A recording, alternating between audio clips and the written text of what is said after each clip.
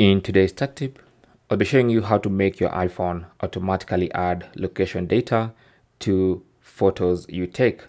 So when you go to the Photos app, you can look at any photo and then you should see location data. So that's automatically added by the camera app. So to do that on your own iPhone, just go to Settings. On the main settings page, scroll down to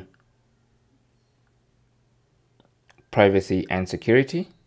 Tap on that. Under Privacy and Security, go to Location Services and tap on that. And then the first thing you have to do is make sure Location Services is enabled.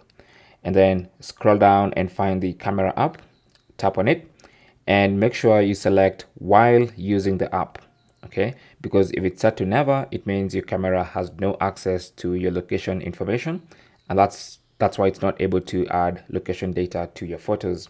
So select while using the app and also enable precise location so that the exact precise location is tagged on the photos.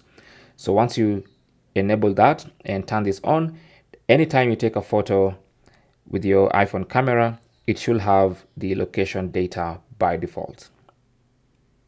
Okay, thanks for watching. Comments and questions down below, and good luck.